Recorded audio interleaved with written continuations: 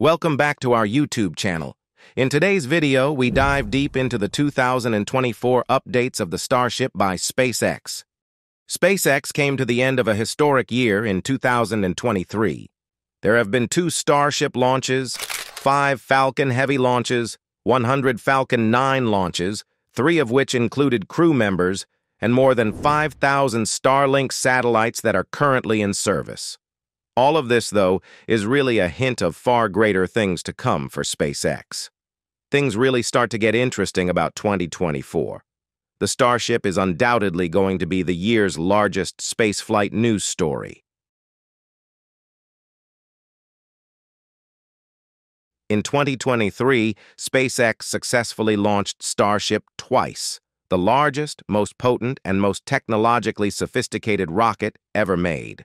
Both times, we witnessed the rocket burst in midair before it could finish a full mission profile, which was amazing but also perplexing for many people because SpaceX has declared these flights successful even though all of their rockets blew up. It's understandable that the phrase rapid unscheduled disassembly would seem incongruous to any sort of success to the uninitiated eye. It is therefore crucial to understand the true goals that SpaceX set out to achieve during these test missions. SpaceX attempted to launch Starship for the first time on April 20th, 2023, a holy day known as 420. No one has ever discharged anywhere near this much energy from a single rocket before, thus the main objective is to get the thing into the air without blowing it up on the launch pad.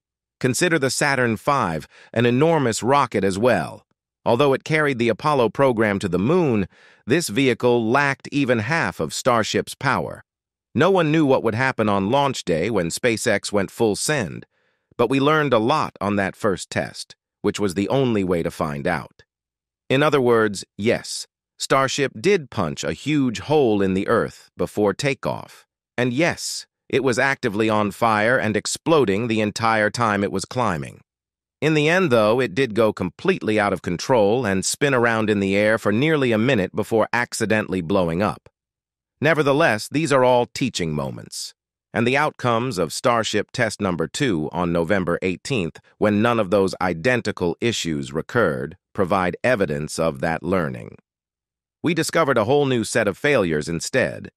Achieving stage separation was the main objective of this test. This signifies the top stage ship's release from the booster and launch into space, a feat that was accomplished pretty magnificently.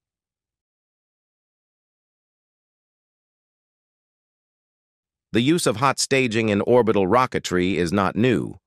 Although it hasn't been done on a rocket of this size before, at least not successfully, it was utilized by NASA and the Soviet Union back in the 1960s, and the move was expertly executed by Starship, enabling space travel and a smooth flight of the upper stage well above the Kármán line.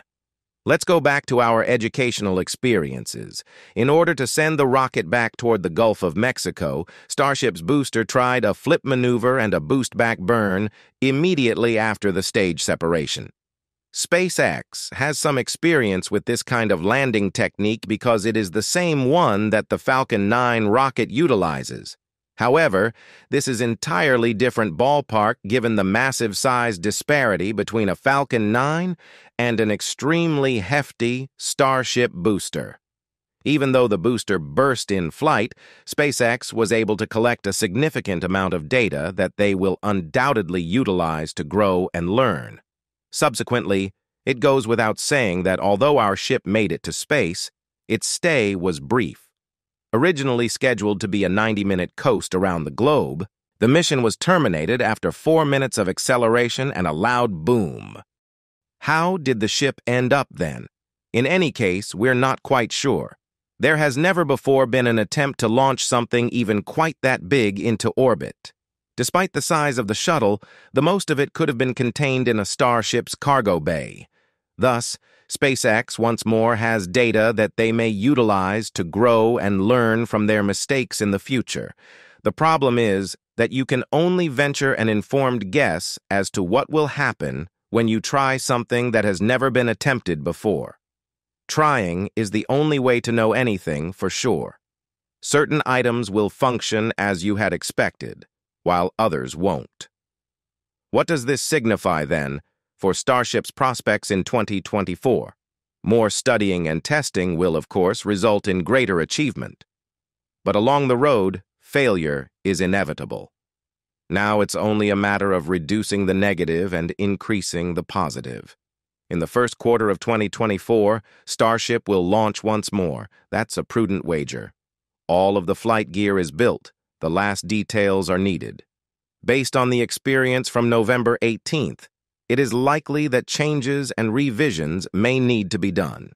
The launch pad was not destroyed during the second Starship launch, which is really excellent news. Actually, everything went according to plan when the new flame diverter system was put in place after the Ford 20 cratering incident.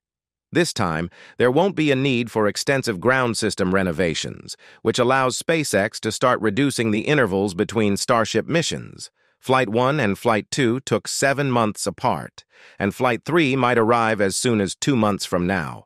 The fourth flight might arrive as soon as 2 weeks from then. The year 2024 will see the Starship program evolve at a rapid pace. In order to make this rocket a feasible launch vehicle for their upcoming Starlink satellite generation, SpaceX will exert all of their effort in this regard.